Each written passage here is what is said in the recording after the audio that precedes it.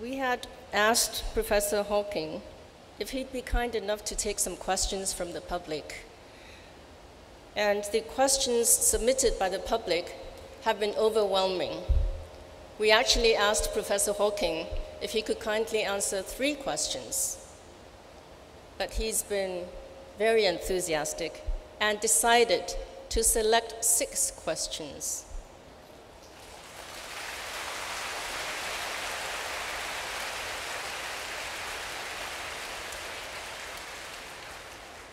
It takes an incredibly amount of time for Professor Hawking to write his answers, and that was why he was slightly late today. I will read out the questions, and Professor Hawking will respond to the questions. These are the 6 questions that he has selected. I will read them out in turn. Are you ready, Stephen? The first question is from Mr. Jiang Gallen. Could gravity distort light?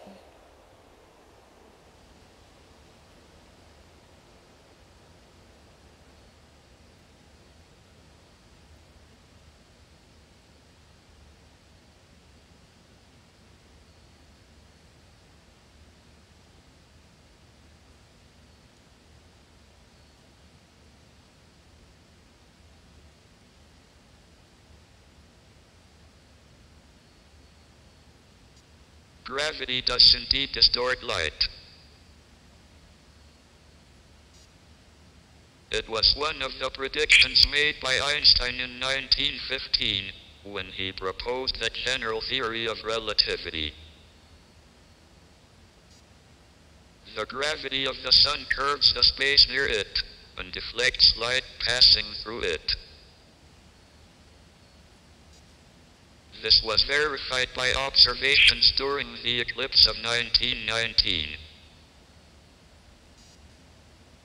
Light from a distant star passing near the sun was bent through a small angle, causing a slight shift in the apparent position of the star relative to other stars.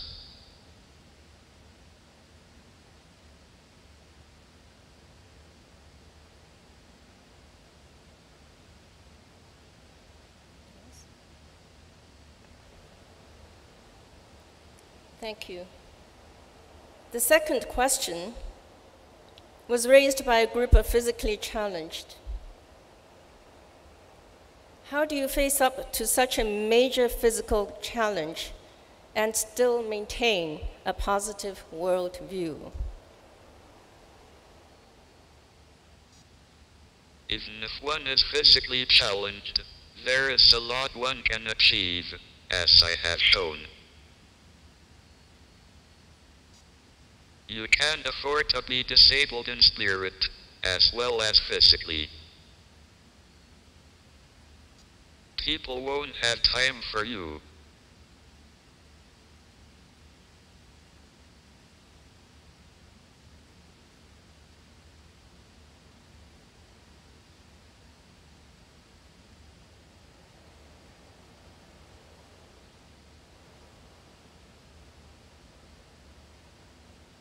Yes?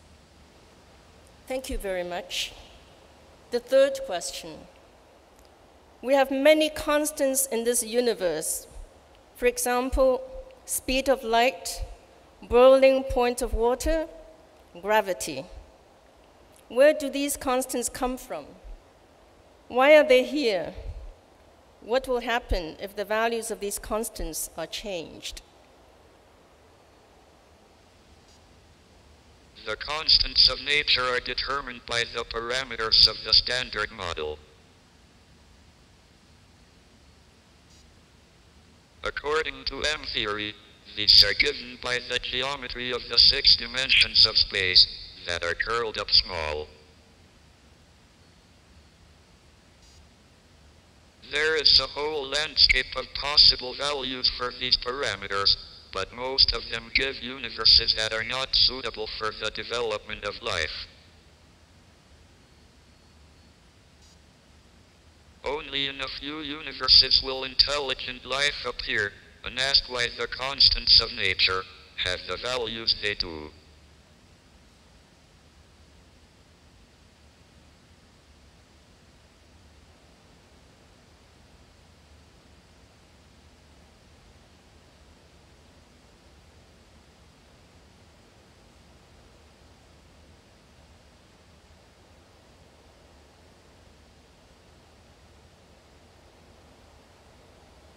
Yes. Thank you. The fourth question. Is there a role for God in this universe? The French scientist Laplace explained to Napoleon how the laws of science would determine the evolution of the universe. But where does God fit into this picture? Asked Napoleon. I have not needed that hypothesis, was the reply.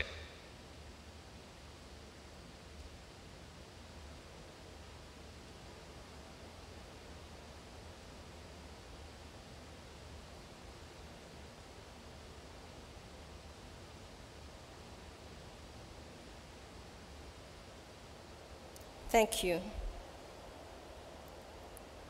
Question number 5. Is the universe a black hole? At first sight, the Big Bang looks rather like the time reverse of a collapse to a black hole. However, there is an important difference. In the Big Bang, the universe starts out smooth and uniform, with only tiny fluctuations. On the other hand, the collapse to a black hole will be highly irregular and non-uniform. This difference can be explained by the no-boundary proposal. The history of the universe in imaginary time will be a closed, almost smooth surface.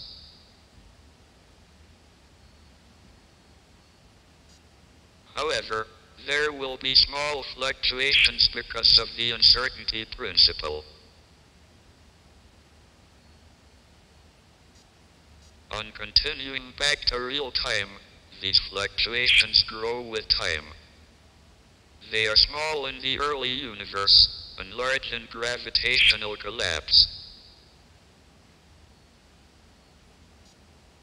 The early universe is not the time reverse of black hole formation.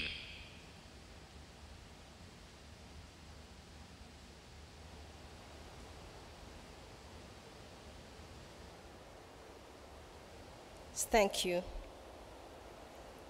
Question 6. Why do you have an American accent? The voice that I use is a very old hardware speech synthesizer made in 1986. I keep it because I have not heard a voice I like better, and because by now I have identified with it. But the hardware is large and fragile, and uses components that are no longer made. Thus I have been trying to get a software version. But that seems very difficult. One version had a French accent. I said if I used it, my wife would divorce me.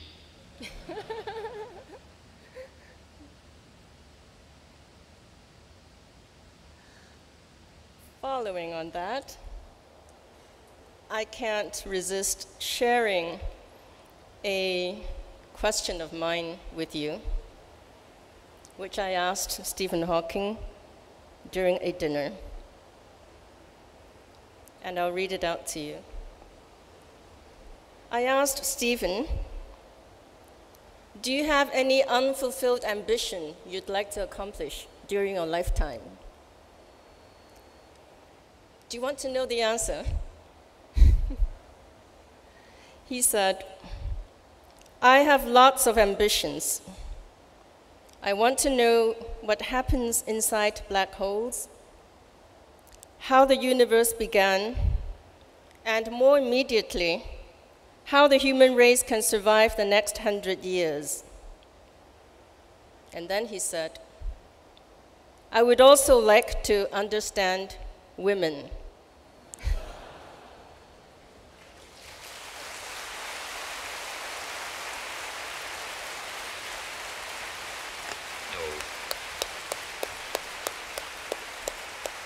round of applause for a great scientist, a great man, Mr. Universe, Stephen Hawking.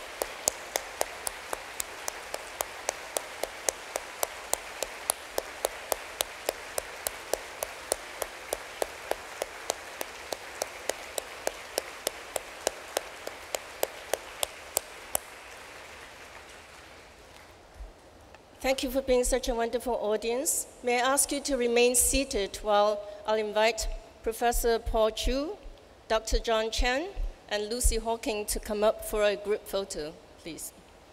May I ask that the audience remain seated until I give the signal for you to leave the room.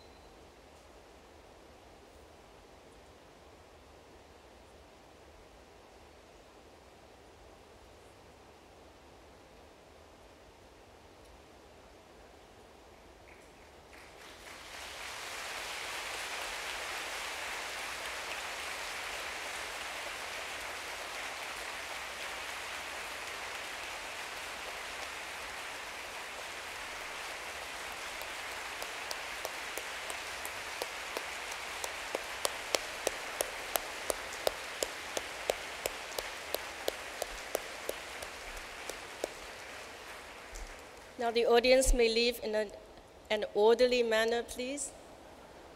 Thank you very much for your support. I very much appreciate it. 多謝大家。